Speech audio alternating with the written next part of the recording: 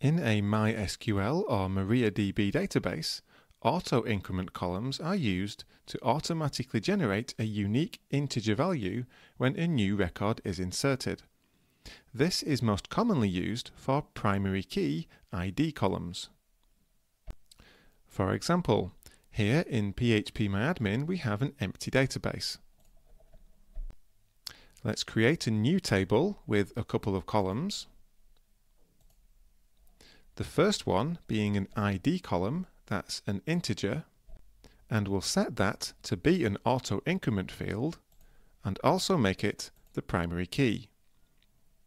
The second column will be a column called name. That's just a simple string. Let's save that to create the table.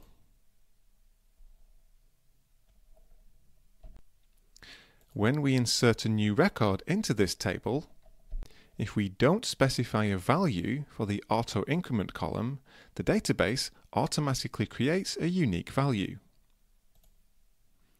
By default, this starts at 1.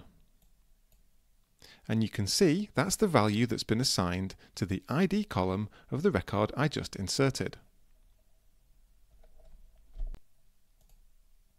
If I insert another record, again without specifying a value for the ID, then this record has an ID of 2, and so on.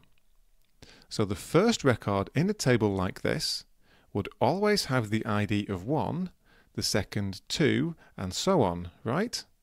Not necessarily. Let's see what happens when we delete all the records in this table. Now let's add another record. Again, not specifying a value for the ID. The table is empty, so this record can have the ID of 1. Except it doesn't. The new record was assigned the value of 3 for the auto-increment column. Why is this? The database server maintains an internal counter that contains the next value to be used when a record is inserted with an auto-increment column. What we just did after creating this table was insert 2 records, which were assigned IDs of 1 and 2, then we deleted those, but the counter wasn't reset. So the next record inserted is assigned the value of 3. It works like this for a couple of reasons. One is to maintain referential integrity. If you have a foreign key to this column from another table, reusing an ID from a deleted record in this table could mean that a foreign key pointed to the wrong record. The other is for speed. It's faster to insert a new record using the next value from the counter than to scan the entire table looking for the next available value. There are a couple of ways to reset the counter. First, by truncating the table.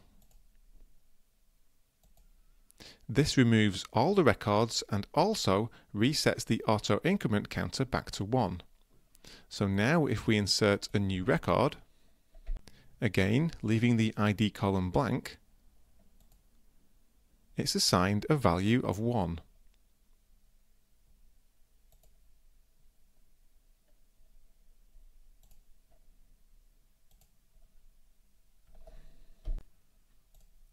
You can also reset the counter or change it to any value you like, as long as a record with that ID doesn't already exist, using this SQL. So for example, let's change it to 100. Now, when we insert a new record, its ID is assigned the value of 100.